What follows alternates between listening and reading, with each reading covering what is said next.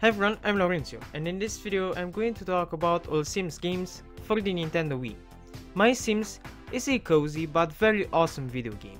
Your purpose in the game is to just live your virtual life and convince as many people to move in your small town and be your neighbors. The game is a series of tasks to fulfill for your future neighbors. The game is very construction based, so most of the tasks revolve around creating stuff for them. For example, creating their house or creating objects in their house. You can even ignore the missions in the game and just roam around, find scrap or decorate your own house. You can free roam around town and create your neighbors' houses or objects within the houses. Overall, the game is creative, jolly and a must try. Sims 2 Pets is Sims but with pets. You don't control the animals, you control the humans and get to train your pet and even get a job for the pet. You can either adopt your pet or have it by result of breeding.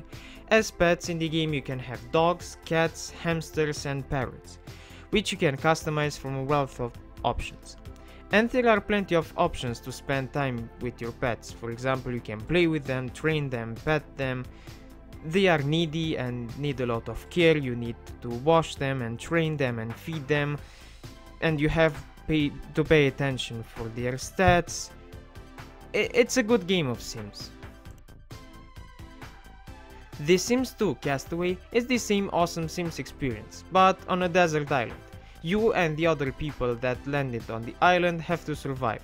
You'll be exploring the jungles of the island and its shorelines until you can't anymore. You'll befriend monkeys and humans, build rafts, and other than this, it's the classic Sims game. You cook, decorate your house, dance, have relationships with people. The game proves that Sims can extend its gameplay in many sorts of ways and still be a solid game.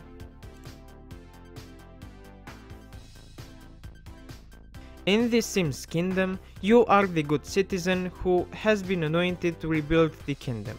You are granted the magic wand and wander around helping people rebuild their houses. In order to use the magic wand, you need mana, which can be collected from shaking trees, by mining, by digging it out. Also you can fish. It doesn't give you mana, but just know that you can do it, you can fish. And water trees and other extra activities. Once you get into creating, you'll see that the tasks are surprisingly varied. You need, for example, to set up a sprinkler system or get cows back behind bars. The only bad part about the game is that it has a lot of grinding. Mana depletes quickly, which means that you'll have to dig for mana a lot. MySims Agents changes the formula. It's a sandbox game with more emphasis on the story. You are a detective that has to solve cases.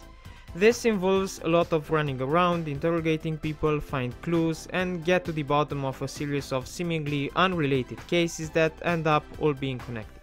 But don't worry, this might sound complicated, but remember that it's a kids game. You'll find the game easy. Also, you get a headquarter, which you can decorate how you want. And also you have some junior apprentices that send you messages of what they have discovered. An annoying part about the game were the minigames, which consist of annoying puzzles. And also attention. In order to progress in the game, you have to, I can't say it out loud, read. You have to pay attention to the text box in the game and read everything and remember everything. Read?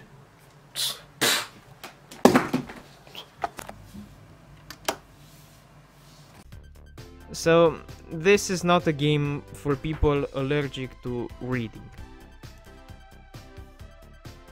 MySims Party is a party game consisting of 50 bad minigames. The minigame is either boring or unresponsive or unfair.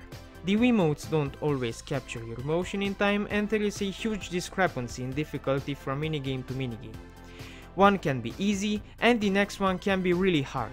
And this is a kids game, remember. Also, characters have different attributes in a kids game. That means that there are better characters and worse ones.